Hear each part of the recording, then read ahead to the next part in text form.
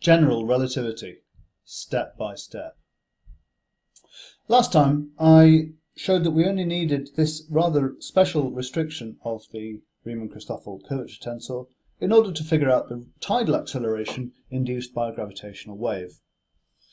So what I'm going to do is I'm going to evaluate, well, I'll see how this one goes, and if I can do this one easily, that's great, and I might have a bash at this one, and if this is too hard, then I'll just give up and use a numerical system, use an algebra system. Okay, so what have we got? We've got our metric tensor mu nu was equal to -1 0 0 0 0 1 0 0 0 0 1 0 0 0 0 1. That's eta plus something small times this A matrix here, alpha, beta, oh no, that's beta and that's minus alpha, times e to the I minus omega t plus omega z. So we're going to consider the Christoffel symbols, and you'll recall that the Christoffel symbols are just derivatives of the metric tensor. So that means that I can basically ignore this because it's a constant. That's nice, so we've just considered that term there. And I'll probably get rid of the epsilons as well, but yeah, probably get rid of the epsilons as well. Okay, so we're left with the problem of evaluating that. Yeah, sometimes I'll write 0 and sometimes I'll write t for time. Let me put t in instead. Let me put t in for that. Let me just pinch in a little bit. Alpha t t. Sometimes I put 0 for the time coordinate, sometimes I'll write it explicitly. So I want to evaluate that. What is this beast here? Well, let's get the definition. Beta gamma equals a half g alpha pi di g d d di di plus di g d do di g d minus di g blah blah by di x b. Okay, so that's summing over pi, which goes in the first place, it goes in the second place, it goes in the bottom.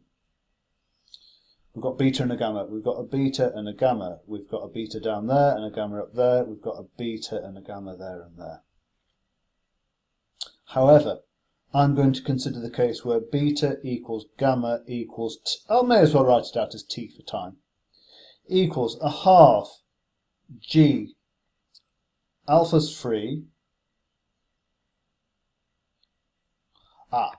because I'm considering, I had to think a little bit there, because we're only, there we go. Because this is only to first order, I'm going to replace it with an eta, the flat space one. Yes, I ignored it, but yeah, I can ignore this in terms of the derivatives, but not in the absolute calculation of the Riemann of the Christoffel symbol.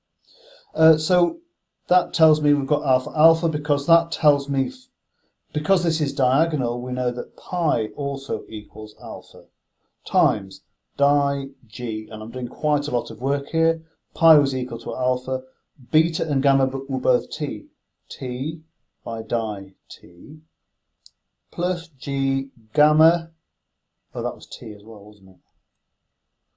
Di g gamma was equal to t, pi was equal to alpha by di t, minus di g beta was equal to t, gamma was equal to t by di alpha. Well, that looks quite formidable, but it's not as bad as it might seem. If I get my red pen out, I can do a little bit of cancelling here. This term here is equal to 0. Why?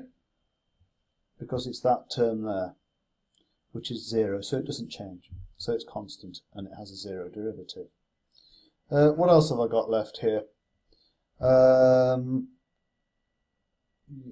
let me just... Oh, I don't quite understand what happened there. Just a minute.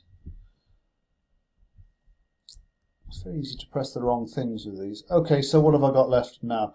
Let me rephrase. I'll go back to black. Oh, it's happened again. Let me try that again. I wanted to hit that button there. There we go. turned it to black.